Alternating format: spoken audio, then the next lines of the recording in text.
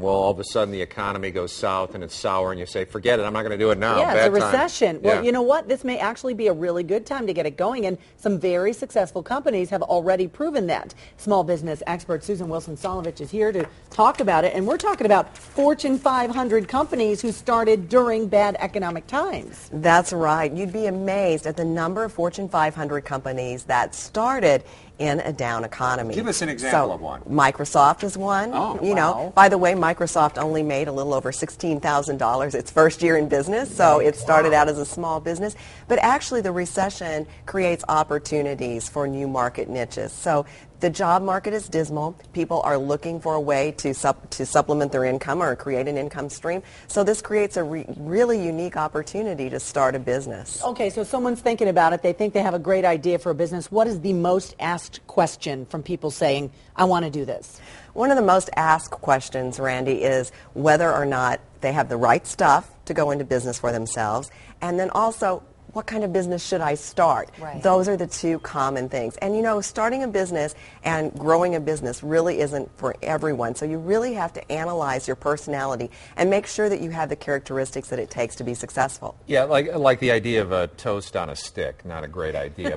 But what you're really talking about is the person and Yes. what they need. That's right, exactly. And I took your little test here, the Yes. right stuff. I passed every single one. I got a yes Did you on it. really? Yeah, 15 questions. And Okay, we'll put so does on that our mean you're website. going into your own business now? Well, if I had an idea, I mean, toast on a stick. It's just Right, no, I don't think so. But John whoever thought the pet Bedborn. rock would be successful, right? Yeah. Who knew, right? Exactly. Who knew? So So- yeah, you've got this questionnaire, and I know you're Yes. going to be chatting on our website. I am, and this questionnaire is going to be posted on your website as well.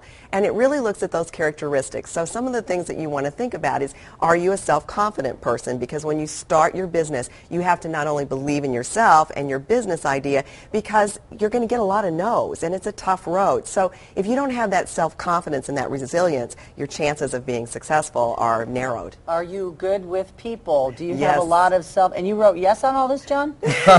What are you saying, Randy? Are you saying he's not telling the truth? I'm just yes. teasing. I mean, you know, Randy, your point here is people skills. I mean, think about it. There are a lot of people out there who are very good technicians. They're good at what they do, but they're not so good at dealing with people. And when you're in your own business, you are selling yourself, Sure. you're selling your business, and if you don't like people, that's going to be a problem. And there is one you don't have on here, and I always tell young people, find something you love. And if you love doing it, you won't worry. Don't do it for money. That's true. Well, I wouldn't say that. Actually, would? I would disagree with you there, John, because if you're not going into business to make money, then you might as well go volunteer somewhere. Because really, you're going to work longer and harder than you have ever worked in your entire life when you start your own business. There's a lot of risk involved with starting your own business. You're putting your financial resources, your personal resources at stake.